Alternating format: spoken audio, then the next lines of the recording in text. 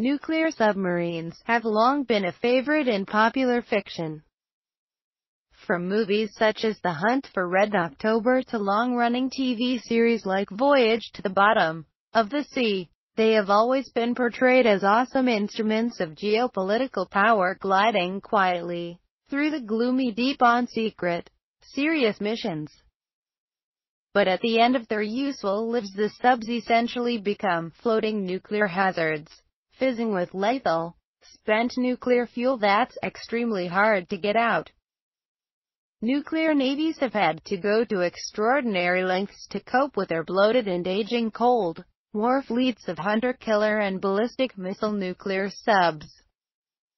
As a result, some of the strangest industrial graveyards on the planet have been created, stretching from the U.S. Pacific Northwest, via the Arctic Circle to Russia Pacific Fleet, home of Vladivostok,